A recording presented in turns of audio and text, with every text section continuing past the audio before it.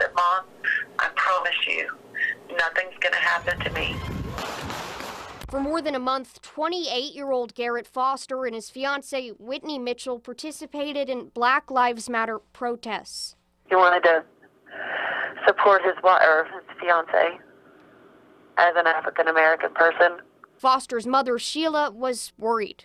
Every time he was going to go, he would send me text messages and let me know that he was okay. The retired airman began carrying a rifle for safety. He said, Mom, I'm not stupid. He said, I'm never going to aim my gun at anybody. He said, I've got it for protection. I'm not going to put Whitney in that position. Saturday night, Foster was shot and killed while marching through downtown Austin with Mitchell by his side. It's just completely destroyed our family. Austin Police Chief Brian Manley says a car turned onto Congress Avenue from 4th Street, merging with protesters. Others in the crowd began striking the vehicle. When asked why the car drove into the crowd, Manley told reporters he couldn't give out that information, but said the driver told police Foster approached his window with a rifle.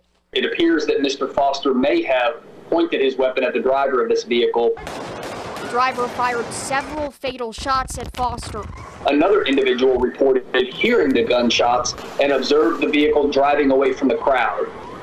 This individual drew their concealed handgun and fired multiple shots at the vehicle as it drove away. The two shooters had licenses for their weapons. Both were taken into custody and questioned, but have since been released as police continue their investigation.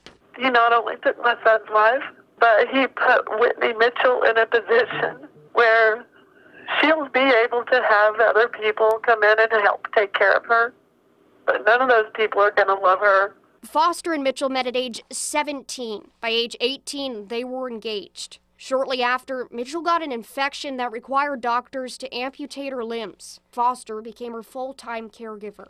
My son would never, ever point a gun at somebody and risk going to jail or getting shot because he wouldn't want to leave the love of his life helpless like she is now.